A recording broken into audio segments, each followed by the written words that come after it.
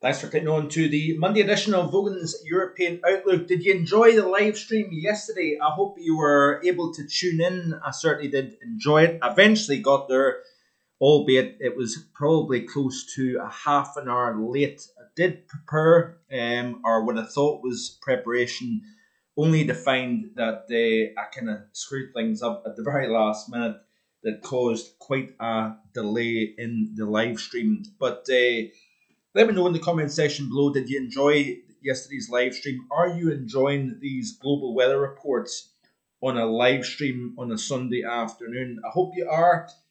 You could be saying to yourself that the weather's starting to get a little bit boring. I'm going to kind of drift off and I'll come back in late autumn, early winter. But there is plenty of reason to stick around here on markvoganweather.com because we're going to be looking at the prospects of the La Nina developing, what influence that may have on the atmosphere, both locally as well as globally. Are we going to see a hot summer coming up this year? All these things are going to be discussed right here on YouTube in the coming days and weeks to come. So stay tuned, like, share, and subscribe, and stick around because there is plenty of reasons to stick around here on the channel. I do greatly appreciate each and everybody's support. And coming up this upcoming Sunday, I will have edition 84 of the Global Weather Report live right here from Mark Vogan Weather HQ in Edmonton, Rossshire. So like I said in yesterday's video, we are expecting to see the demise of the El Nino and the rise of La Nina 2024. I think is going to be the case. There's no guarantees, obviously, but you notice here for the month of May, seen by the CFSV2, we're starting to see that ribbon of colder than average waters. Look at how warm the Atlantic is, and this is a concern with regards to the Atlantic hurricane season. I'm going to try and do an Atlantic hurricane season forecast this year. I've not done one in a few years. I did used to do hurricane forecasts a way back in the day, but I'm going to try and maybe do one this year. But you notice here, as we progress into the summertime, those warm waters, arguably seen by the CFSV2, are very, very warm up across the far North Atlantic here. What influence will that have on rainfall distribution, the air mass, the 500 millibar pattern? We will look at that in the coming weeks to come. And then at the end of May, I will have my 2024 summer forecast due for release, but I'm only now starting to build the ideas, and I'm likely building into the equation a developing La Nina this upcoming summer season. And then it looks as if the model has it peaking in intensity towards the October-November timeframe. But one thing's quite interesting to see is you notice it's looking a bit of a Madoki style La Nina with a kind of Central Pacific based position of that colder than average waters. And like I said yesterday, I think a strong El Nino or a strong La Nina has a detrimental impact in terms of cold winters for both North America as well as Europe. So we'll wait and see what happens as we go through the next few weeks. This is the current temperatures as of 5 or just after 5 p.m. UK time, and we've got a fairly mild regime across pretty much all of the continent. Yeah, you've got slightly below average temperatures, perhaps up towards Scandinavia, but it's early March. You would this isn't particularly cold by any stretch.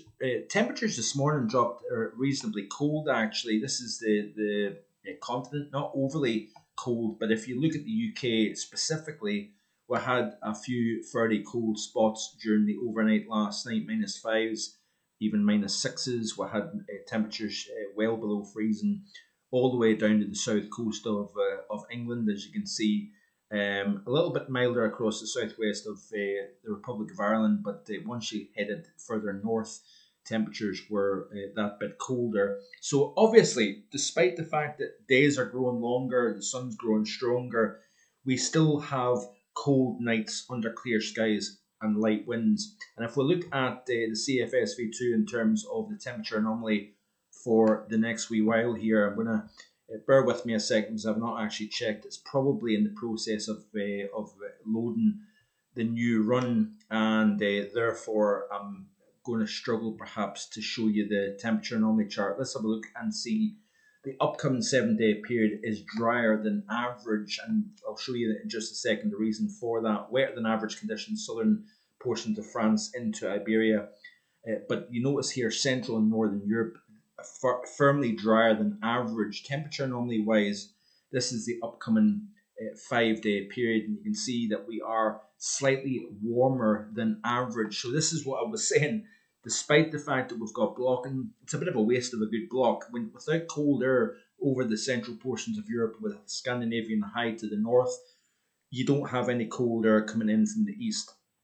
That could change as we progress towards the middle portion of the month. We'll wait and see what happens. Certainly the day 4 through 8 suggests that average conditions, but still above average, seen by the GFS ensemble, the period between the 7th and the 12th of March, which is getting towards the middle portion of the month. Now, like I've said in the March outlook, it wouldn't surprise me if we get a response to strengthening high pressure over Northwest Africa, the Azores, southern portions of Europe. And if that can build northwards, we could see an end of March spell of warmer than average weather, even a taste of early summer. That is not out of the realm of possibility given the circumstances that we have in place.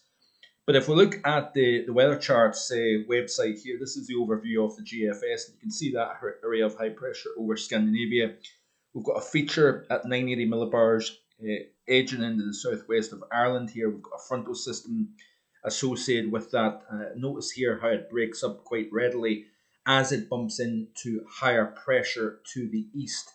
So as we continue to play through the loop, you notice here that we've got areas of low pressure over the Atlantic. It's getting deflected back westwards because of the strengthening of the high over Scandinavia. Now you're saying to yourself, that looks like a reasonably cold run, but like I've already emphasized, without the cold air in place, you're not getting a cold easterly wind, because if you look at the 850 temperature chart here of the GFS, you can see that we've got marginally cold air riding in underneath that area of high pressure, but I'm not entirely convinced that it's going to respond much to the lower levels of the atmosphere.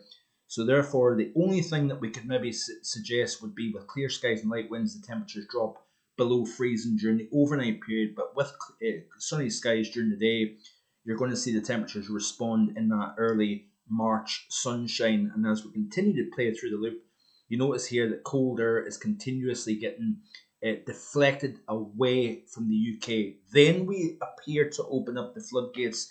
They open up the door to the Atlantic once again. We go back to the overview chart. You can see that we've got areas of low pressure. As the jet stream starts to fire up over the Atlantic, then it's going to weaken the area of high pressure up over Scandinavia, and in comes a more active period of weather towards the middle portion of the month. We're going to get gaps in between, so we're going to get a reprieve in between these areas of low pressure, but nonetheless it looks as if we've got a rather, if I'm being honest, monotonous pattern. I strive here in the channel to be as open and honest with you as possible rather than hypecast, clickbait.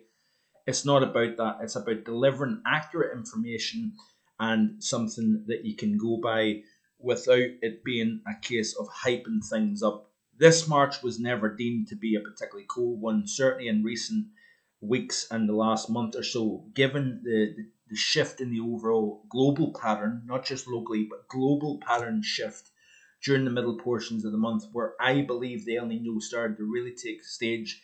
Also, possibly the interaction between the strong El Nino and the solar maximum, that could also be having an impact. And there's other aspects as well that needs to get taken into consideration. But once this El Nino-like setup took over the overall pattern, you can kind of say to yourself, it looks as if things are done and dusted when it comes to cold weather. But certainly the GFS indicates that we open the door to something a lot more active. But we get a break. We have this break now where the block to the northeast is keeping back Atlantic systems, is holding it back to the west. And therefore we get a little bit of a break from this wet winter and the beginning of autumn. Beginning of autumn. But I was doing well there up until now. the beginning of spring, we've got this very active wet pattern. I think we're going to start to see, the temperatures rising gradually, and also I wouldn't be surprised if we start to see drier than average conditions start to take hold. But the warm Atlantic obviously has to get taken into consideration. What influence is that going to have? Is it going to enhance high pressure, or is it going to enhance low pressure, enhance rainfall? It could either go either way, if I'm being honest. So we'll wait and see what happens over the next few days. Keep it right here on my YouTube channel. Like, share, and subscribe. You know the drill. And I'll hopefully be back again tomorrow with more. Bye for now.